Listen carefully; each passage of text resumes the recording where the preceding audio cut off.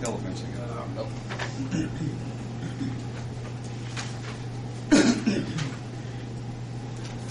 Still present, Ed Winter, Jim Pruitt, Bob Haley, myself, and Darrell is absent. Approval of the agenda, I've added Bob Doherty to under old business and Don Manley under new business. Anybody see anything else we changed? Accept the motion. Accept the agenda as changed. Second. All in favor, aye? Aye. Okay. Approval of the previous minutes meetings. Meetings minutes. Janice, would you want to read it for us? You want me to read? The meeting of the Greensburg Board of Aviation Commissioners convened on Monday, February 23rd, 2009 at 7 p.m. Members present were Jim Pruitt, Ed Dwinger, John Dooley, and Bill Ernstis. The meeting was called to order by President Bill Ernstis. The agenda was presented. Before old business, the swearing in of Jim Pruitt was added. In new business, Dennis Dickman, Bob Doherty, and the grant authorization were added. Motion 168, Ed moved to approve the amended agenda. Jim seconded, and the motion was carried. Jim Pruitt was sworn in by Mayor Gary Herbert. January minutes were reviewed for approval. 2 minor changes were made. New business was typed instead of old business, and the election of officers was moved to new business. Motion 169, John moved to approve the minutes with the noted changes. Ed seconded, and the motion was carried. In old business, approximately 10 to 12 renters have yet to return the hangar agreements, which were due on February 15th. The board suggested that a reminder letter be sent. Bill will cover it. A hangar will be available for rent as of June 1st. New business. Concerned citizen Dennis Dickman spoke of 2 incidents that took place over his home. On 2 different occasions, an aircraft turned around just above his home and then proceeded to land.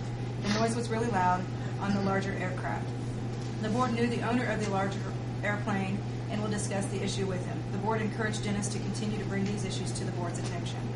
Bob Doherty asked for the board and property owners, such as Dennis, to speak at the skydive safety meeting on February 28th. Bob also asked for the board to reconsider their no fuel rate cut for skydive. Bob had a lawyer check into Indiana law and found that it is legal to cut the cost of fuel. The board requested a letter from Bob's lawyer with the Indiana code that states this information. Bob was also concerned with the idea of moving the 4-H course arena by the airport. The board is also discouraging this idea.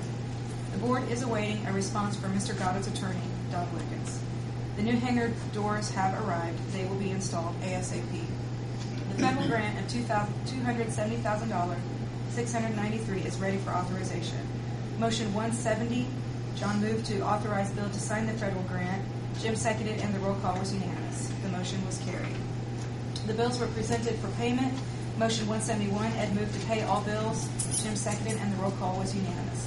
The motion was carried. Mayor Herbert reiterated the importance of receiving the information from Bob Doherty's attorney concerning the fuel rate. Motion 172, John moved to adjourn. With that second, the meeting was dismissed at 7:22 p.m. with the next scheduled meeting on March 23rd. I see anything need to be changed or everything need to be changed? No. I'll move to accept the minutes. Second. Roll call vote.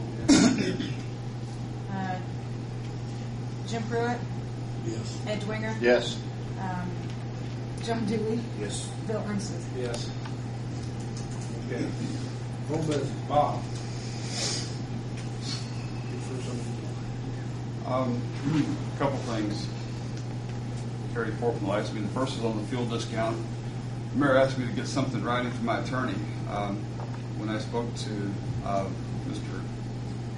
Gobbets, he said that's the whole point. There isn't anything to copy because there is no law prohibiting discounts on fuel for large quantities. Basically, as long as that discount is available to everybody that buys in that quantity, that's the accepted procedures been followed by the municipal airports in the state of Indiana since the beginning of time, I guess. I don't know if Mr. Manley could enlighten or add something to it. I think Amy did some checking on it and spoke to you as well last week. And there's just nothing there that prohibits quantity discounts, whether it be gasoline or anything else, as long as it's available to everybody. to purchase them, in like quantities. How much Yeah. fuel? How much fuel do you use, Bob? Normally? A month? About probably 10,000.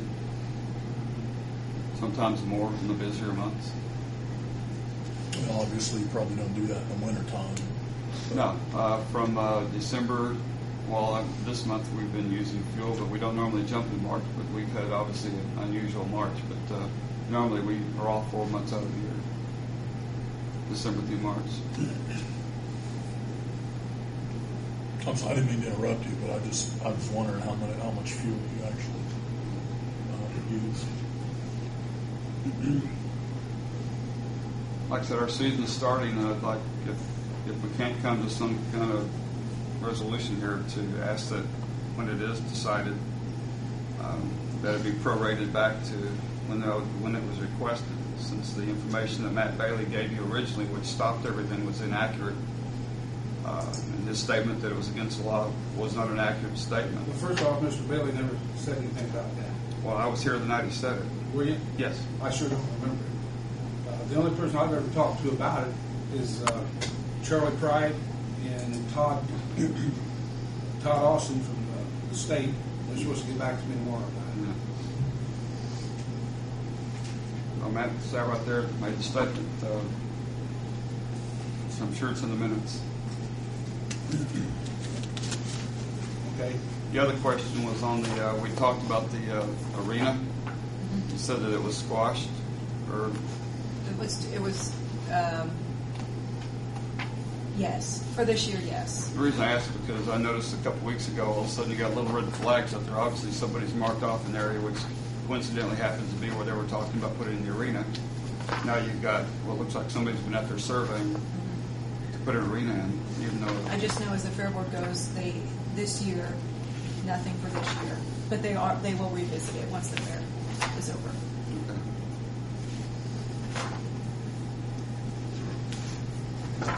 Anything else? No. Next is hangar doors. All the hangar doors are on. Given the date effective March 15th.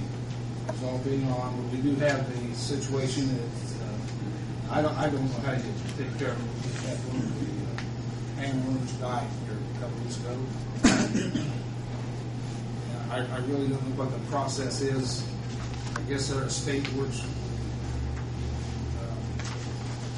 treasurer's office until they're on. They're paid up until May, so it's no deal about them losing the money. But I do not know what the proper procedure is. I've never been involved. Lieutenant's died. I guess in the house, you got the next length of time to get out and move, whatever. Well, Want to be good. technically, the estate can actually take over the hangar rental if it wants to keep the airplane in there pending, processing. Dana, processing you know what through. the status is of the plane. There's a kit, right? Yeah, it's an RV, and he had his phase one paperwork from feds, and he had made his first flight in it on Monday.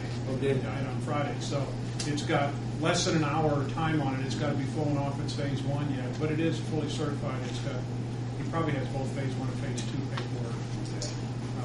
So I have to assume she's going to sell it, but it's going to be a little bit more difficult selling it with having not been through phase one yet. Beyond that, I don't really know. It is a kid, though. It's perfectly. If you want, I can contact you and see what our plans are. Does anybody know if an estate's been open yet? I have no idea. Because probably, if the estate's been open, you can probably contact the estate's attorney now. Given the circumstances, it may not even have an estate open. It may be done on an unsupervised basis. So, I don't know. That depends. I'll contact her and see what our plans are.